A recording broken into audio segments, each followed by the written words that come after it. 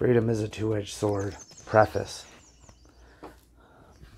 Since I first wrote this essay in 1946, some of my most ominous predictions have been all too grimly fulfilled.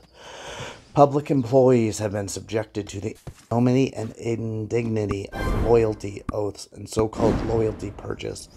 Members of the United States Senate, moving under the cloak of so-called immunity and the excuse of emergency, have made a joke of justice and a mockery of privacy. Constitutional immunity and legal procedure have been consistently violated, and that which once, not so long ago, would have been a universal outrage in America is today refused even a review by the Supreme Court. The golden voice of Social Security has socialized this and socialized that with its attendant confiscatory taxation and intrusion on individual liberty is everywhere raised and everywhere heeded. England has entered the aegis of a regime synonymous with total regimentation. Austria, Hungary, Yugoslavia, and Czechoslovakia have fallen victims to communism, and the United States is in the process of making deals with the barbarous and corrupt dictatorships of Argentina and Spain. As I write, the United States Senate is pursuing a burlesque investigation into the sphere of private sexual morals, which, for all its buffoonery, will cause pain and sorrow to many innocent persons, in an intolerable and grotesque invasion of their rights. The inertia and acquiescence which allows the almost complete suspension of our liberties would once have been unthinkable. The present ignorance and indifference is appalling and almost unbelievable. That little which is worthwhile in civilization and culture is made impossible. That little which is worthwhile in civilization and culture is made possible by the few who are capable of creative thinking and independent action, with the grudging assistance of the rest. When the majority of men surrender their freedom, barbarism is near. When the minority surrender it, we are the Dark Ages. Even the word liberalism is suspect through the unmitigated effort of fuzzy heads who believe it's synonymous with Russian bootlicking and humanism. And humanism is no more than a front for the totalism of the church. Science, that was going to save the world back in H.G. Wells' time, is regimented, straitjacketed, sacred shitless, its universal language diminished to one word, security. In this 1950 view, some of my more hopeful utterances may appear almost naive. However, I was never so naive as to believe that freedom, in any full sense of the word, is possible to more than a few. But I have believed and do believe that these few, by self-sacrifice, by wisdom, by courage, by continuous and tremendous effort, can achieve and maintain a free world. The labor is heroic, but it can be done. By example and by education, it can be achieved. This is the faith that built America. This is the faith that America has surrendered. And this is the faith that I call on America to renew or perish. We are one nation and one world. The soul of the slums looks out of the eyes of Wall Street, and the fate of a Chinese coolie determines the destiny of America. We cannot suppress our brother's liberty without murdering ourselves.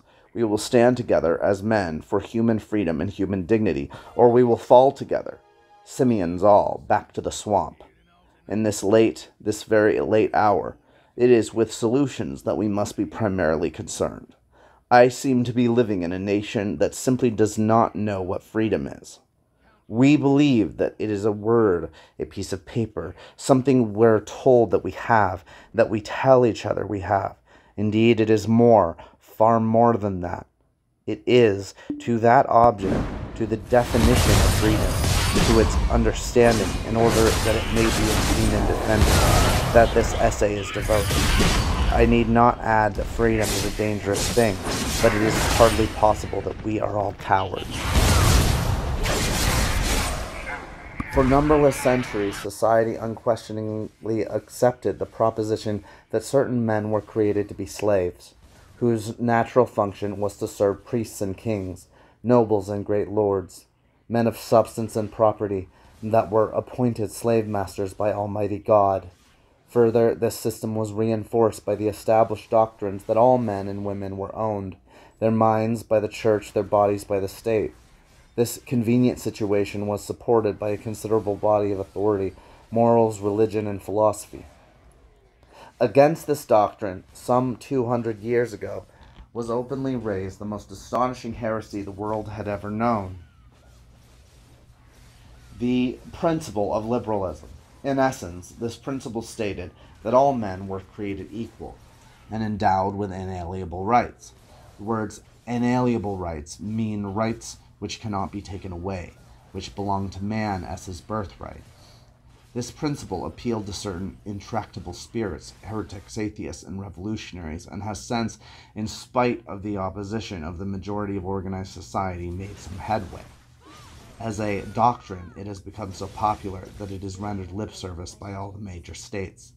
But it is still so distasteful to persons in authority and seeking authority that it is nowhere embodied as a fundamental law, and is continuously violated in letter and in spirit by every trick and expedient of bigotry and reaction. Further, absolutist and totalitarian groups of the most vicious nature use liberalism as a cloak under which they move to reestablish tyrannies and extinguish the liberty of all opponents. Thus, religious groups seek to abrogate freedom of art, speech, and press. Reactionaries move to suppress labor, and communists to establish dictatorships, all in the name of freedom. Thus, because of the peculiar distinctions given to freedom by some of these camouflaged tyrants, it seems necessary to redefine freedom in terms in which it was understood by that depraved cynic Voltaire, the dirty atheist Paine, the traitor Washington, the radical revolutionary Jefferson, and the anarchist Emerson. Freedom is a two-edged sword, of which one edge is liberty and the other responsibility, on which both edges are exceedingly sharp, and which is not easily handled by casual, cowardly, or treacherous hands, for it has been sharpened by many conflicts, tempered in many fires, quenched by much blood, and although it is always ready for the use of the courageous and high-hearted, it will not remain when the spirit that forged it is gone. Now, since all tyrannies are based on dogmas, that is, on fundamental statements of absolute fact, and since all dogmas are based on lies, it behooves us first to seek for truth, and freedom will not be far away. And the truth is that we know nothing. Objectively, we know nothing at all. Any system of intellectual thought, whether it be science, logic, freedom, any system of intellectual thought, whether it be science, logic, religion, or philosophy, is based on certain fundamental ideas or axioms which are assumed, but which cannot be proved. This is the grave of all positivism. We assume, but we do not know, that there is a real and objective world outside our own mind. Ultimately, we do not know what we are or what the world is. Further, if there is a real world apart from ourselves, we cannot know what that is. All we know is what we perceive it to be. All that we perceive is conveyed by our senses and interpreted by our brain, and however fine, exact, or delicate our instruments may be, they are still perceived by these senses and interpreted by that brain. However useful, spectacular, or necessary our ideas and experiments may be, they still have nothing to do with absolute truth or authority. Such a thing can only exist for the individual, according to his whim or fancy, or his inner perception of his own truth and being. The witches and devils of the Middle Ages were real by her own standards. All reputable and respectable persons believed in them. They were seen, their efforts observed, and they perfectly accounted for a large body of otherwise inexplicable phenomena. Their existence was accepted without question by the majority of men, great and humble, and from this majority there was not, and still is not, any appeal. Yet we do not believe in these things today. We believe in other things, similarly explaining the same phenomena. Tomorrow, we will believe in still other things. We believe, but we do not know. All our deductions, for example, the theories of gravitation, are based on observed statistics. All our deductions, for example, the theories of gravitation, are based on observed statistics, on tendencies observed to occur in a certain way. But even if our observations are correct, we do not know why these things happen, or if they have always done so, or that they will continue to do so. All our theories are only assumptions, however reasonable they may seem. There is a sort of truth based on experience. We know that we feel hot or hungry or in love, but these feelings cannot by any means be conveyed to anyone who has not experienced them. We can describe them in terms of other things familiar to him. We can analyze their cause and effect according to mutually acceptable theories, but he will not have the vaguest idea of what the feeling is like. These may be very negative considerations, but within their limits we can deduce very positive principles. Whatever the universe is, we are either all or part of it by virtue of our consciousness, but we do not know which. 2. No philosophy, theory, religion, or system of thought can be absolute and infallible. They are relative only. One man's opinion is just as good as another's. There is, thirdly, no absolute justification for emphasizing one individual theory or way of life over another. Fourth, every man has the right to his own opinion and his own way of life. There is no system of human thought which can successfully refute this thesis. That much for positivism, but other things remain. There are necessity, expediency, and convenience. If these are illusions, they are still very popular illusions, and it is usual to consider them. Politics is concerned with necessity and expediency, whereas science is concerned with convenience. This is not, however, intended to discredit science and reason in their proper spheres. Reason is one of our greatest gifts, the power that differentiates us from the animals, and science is our greatest tool and our best hope for building a genuine civilization. It is curious that this modern truism appears in this system of reasoning. But in spite of its inestimable value, science is a tool and has nothing to do with ultimate truth. Herein is the danger of science. It is so valuable, so useful, and so irresistible that we incline to regard it as the arbiter of the absolute, giving final and irrefutable pronouncement of all things. This is exactly the position the pedant, the dogmatist, and the dialectical materialist would have us take. Then, posing as a scientist, or propounding so-called scientific doctrine, he can persuade us to accept his values and obey his orders. Today must forever be free to overthrow its yesterdays. Otherwise, it will degenerate into ancestor worship.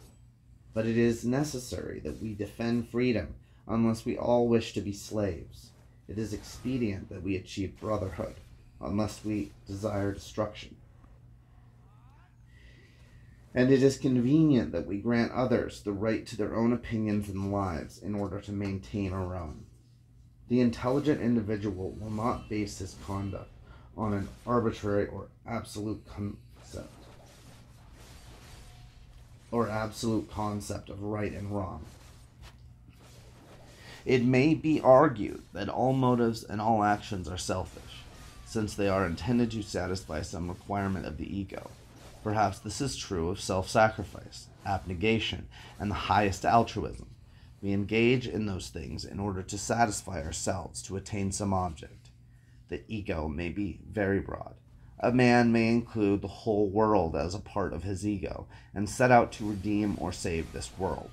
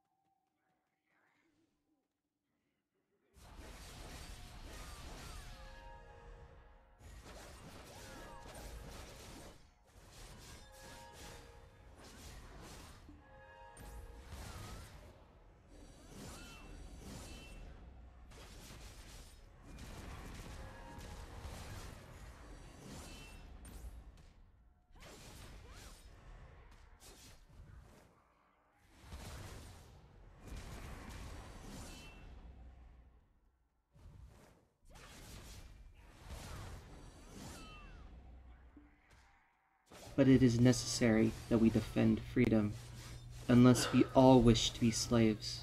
It is expedient that we achieve brotherhood, unless we desire destruction. And it is convenient that we grant others the right to their own opinions and lives in order to maintain our own.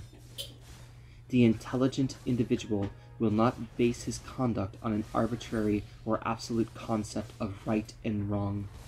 It may be argued that all motives and all actions are selfish, since they are intended to satisfy some requirement of the ego. A man may include the whole world as a part of his ego, and set out to redeem or save in order to satisfy ourselves to attain some object. The ego may be very broad. A man may include the whole world as a part of his ego, and set out to redeem or save the world for no other reason than his own gain pleasure from this idea. Such a man, far from being unselfish, is extremely egotistical. Even the artist, devoted to the production of pure beauty, is so because of his need and his nature. At least such egotism is not petty. The motives of family, love, and patriotism are all rooted in biology. This does not necessarily detract from such actions and motives. Everything in nature is beautiful, and it is no less beautiful because it is understood. But the stupid man will assign arbitrary values to all things in order to protect and justify his own position. His morals are based on things which he wishes were true, or which someone else wishes were true. His philosophy pays no attention to relative facts or realities, but in his life he must deal with relative facts and realities, and consequently he is constantly involved with pretenses and evasions. The enlightened liberal needs no such justification. He will realize and accept his inherent selfishness and the inherent selfishness of all men. He will understand living as technique, the technique of getting what he wants on the terms he wants. Stealing may be the most direct means of acquiring property, but unless he steals a considerable amount, a prison sentence is a possible corollary of his action. On the other hand, he may observe with dismay the subtle disintegration of character attendant upon the so-called legitimate business life. His problem, then, is not only to acquire the things he needs, but to get them in some entertaining, or at least non-devastating manner. Perhaps he will decide it is not worth the effort, but in all problems there is no question of right involved. There is only the question of technique and of cost. Such is the case with freedom. If we abrogate another's freedom to gain our ends, our own freedom is therefore jeopardized. That is the cost. If we wish to secure our own freedom, we must assure all men's freedom. That is the technique. If a liberal were to develop two personalities, and one of those personalities developed a benevolent dictatorship, while the other continued his liberal activities, it would only be a matter of time until he killed himself. The restriction of others' freedom is self-enslavement and suicide. The dictator is the most abject of slaves. These single considerations are the logistic basis of the philosophy of liberalism. From such considerations, and from many more, the fundamental principles of liberalism arise as a code of rights basic in nature and clear beyond misconception. This code must be the law, and above the law, an ultimate expression of the dignity and inviolability of the individual. It must be above the meddling of courts and lawyers, beyond the whim of the populace and the treachery of demagogues and dictators. It must be the epitome of men's aspirations towards liberty and self-determination, so sacred that its violation by a state, group, or individual is treason and sacrilege. The Bill of Rights in the American Constitution is a step in this direction, and its study will indicate a more final development. But in a world so threatened by positivism and paternalism, this document is limited both in scope and application. It permits such violations of liberty as the late National Prohibition Law, the Draft Law, the Closed Shop, the Mann Act, censorship laws and anti-firearm laws, and racial discrimination. It has been said, with justification, that the Constitution means what the Supreme Court says it means. A document so fundamental as a Bill of Rights cannot be jeopardized by arbitrary interpretations. It should need no interpretations. Official, group, and individual within the state. It should need no interpretations. It must apply equally to the state and to every state, municipality, official, group, and individual within the state. It must apply in such a way that the individual or minority need not recourse to elaborate, lengthy, and costly proceedings in order to protect these rights. It is the duty of the state to provide this recourse to all alike in the manner and to better purpose than life and property are now protected from the more obvious and poorly organized forms of violence. Freedom cannot be subject to arbitrary interpretations and misinterpretations. It must plainly include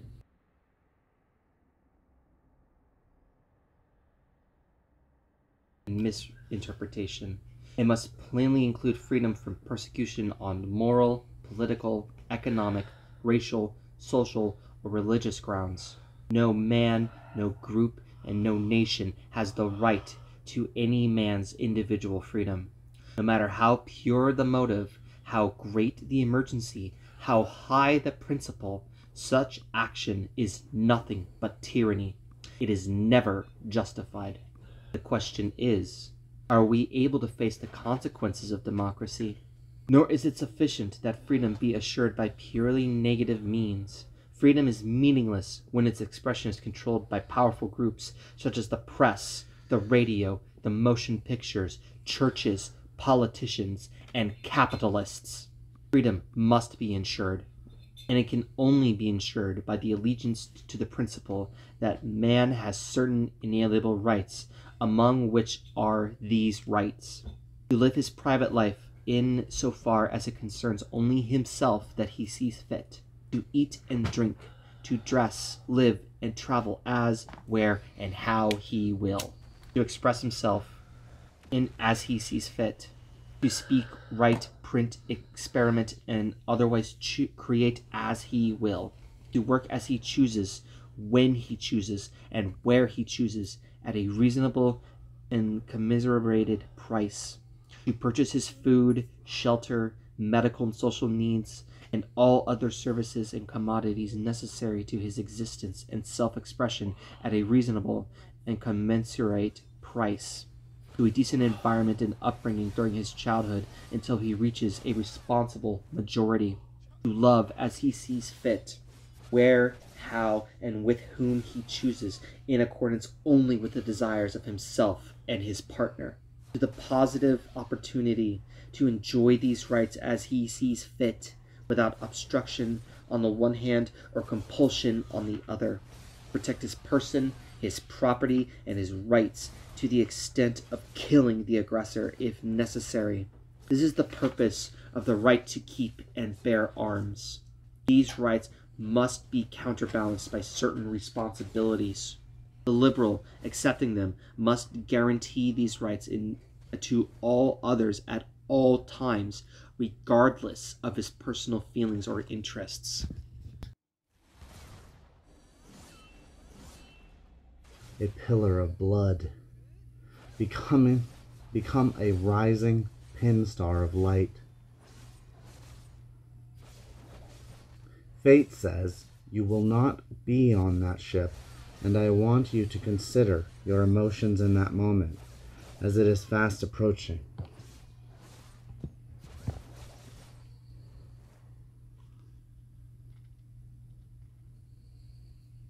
You will die here. We are primed to enter into the age of science witchcraft, and the pyre is stacked with accelerants. The event, as the billionaires have dubbed it, is not dislocated into the future, but engulfs us in the present, like the furious clouds of the ignition sequence. The event is not a single occurrence, but a convergence of inescapable ills. Our possible futures are brutally terminated, and it is the youth and the poor who feel it first. The profit motive does not provide for the fundamental needs of people or planet. It inequally. It multiplies inequality. I address my writing to the final generations, the last of us, as we are the critical actors on the cosmic stage. Loaded down with debt and astrological concerns, we are awakening to the signs of the end times. Ours is a generation that will never have halcyon days, whilst the undead, grown hideous on the entitlement of oil, have their young blood facials and stem cell shots as they wait for the upload. Without job, house, pension, retirement, savings, or security, the youth know that they are here to go. There is only one direction left to go, off-world.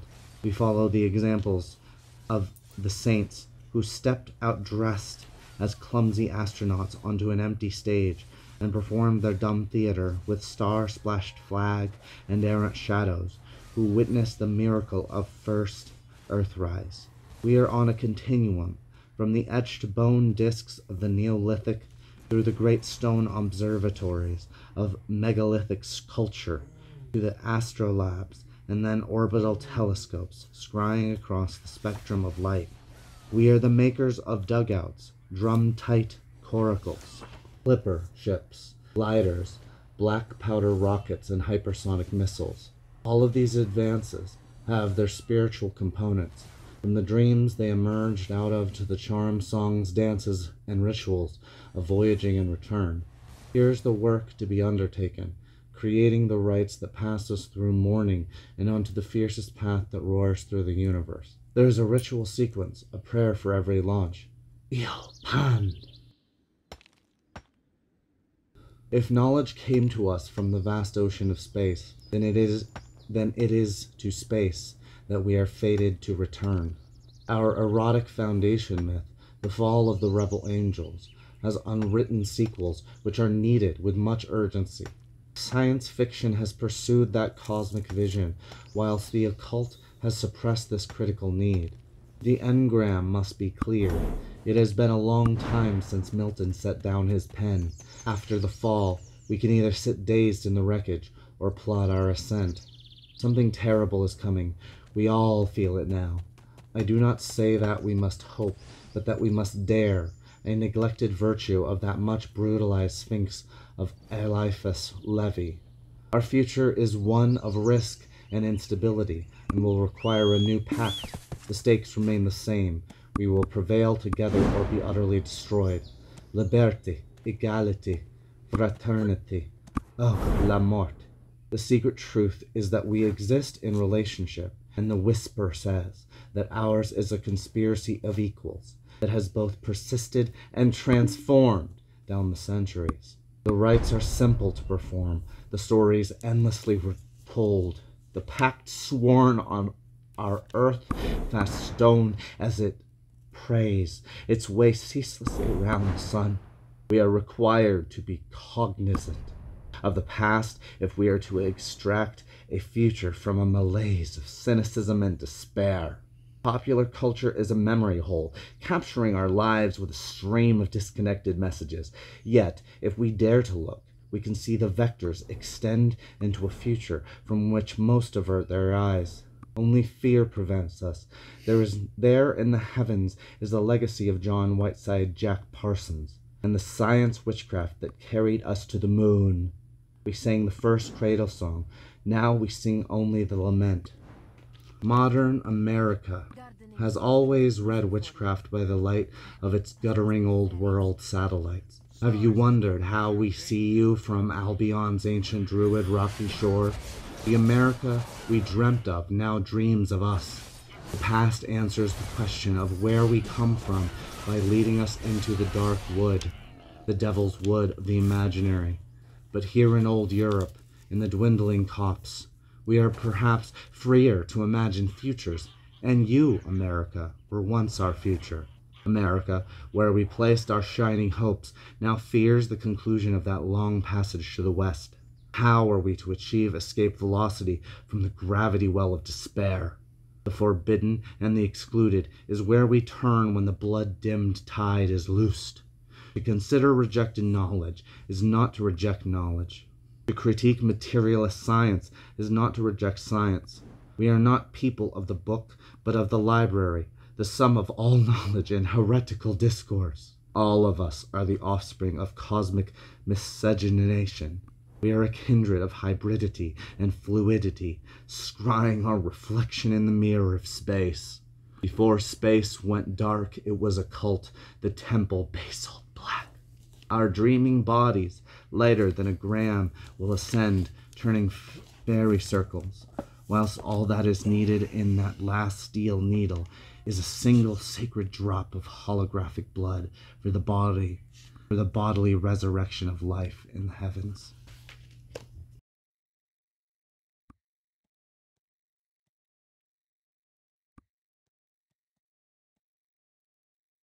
The pact sworn on our earth, fast stone as it prays its way ceaselessly around the sun.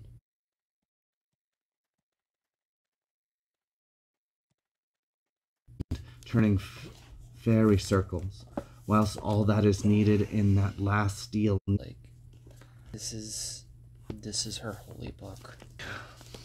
This is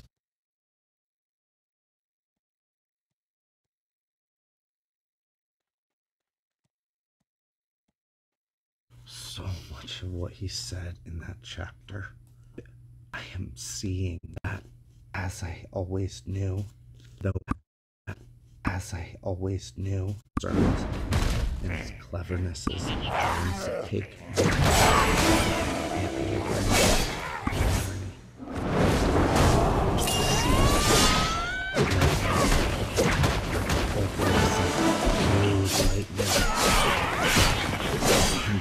I feel so seen, seen like a cat sees organic. I don't need to be trained to need validation on Twitter. Vanity is sucking up. What's your head with the neck it wrote? Oh, default.